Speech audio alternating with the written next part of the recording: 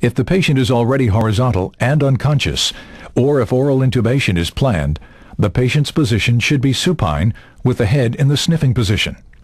If the patient cannot tolerate lying flat, the patient may remain sitting for blind nasal intubation. Check the endotracheal tube cuff for leaks by inflating and deflating the balloon with 10 milliliters of air.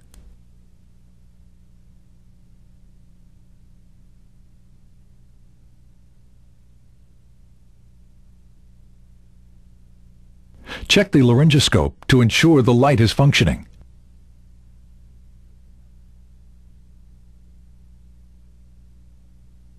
Pre-oxygenate the patient with bag mask ventilation. Have an assistant apply cricoid pressure using the Selleck maneuver. Remove the oral airway. Grasp the laryngoscope in the left hand. Instruct the awake patient to open the mouth as widely as possible. In the unconscious patient, place the thumb and second fingers of the right hand on the right upper and lower molars and open the mouth with a scissor-like motion. Gently place the laryngoscope blade in the right side of the mouth, taking care to avoid damaging the teeth. Sweep the tongue to one side of the oral cavity while advancing the laryngoscope blade toward the glottis. Position the end of the blade under the epiglottis or in the vallecula, depending on the type of blade used. Avoid cocking the left wrist backward and levering the blade on the teeth.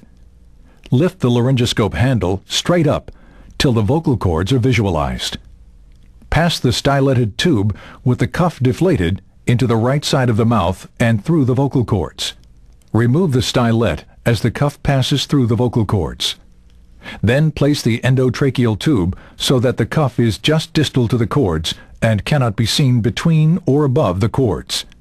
Inflate the balloon with 5 to 10 milliliters of air and hold the tube firmly in place at the lips.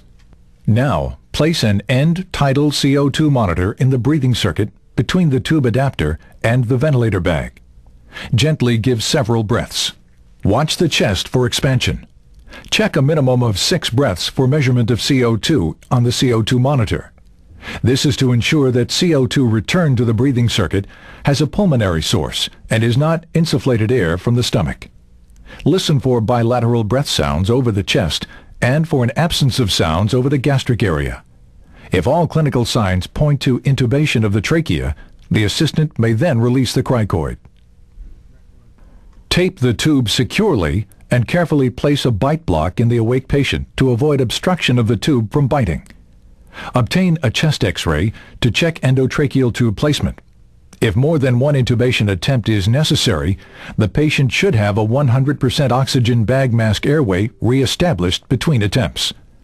If the esophagus is intubated inadvertently, in cases where the vocal cords are difficult to visualize, it may be helpful to leave the endotracheal tube in place as a marker to avoid repeated esophageal placements. Inadequate mouth opening is the most common mistake, making laryngoscopy difficult, as well as greatly increasing the risk of damage to the teeth.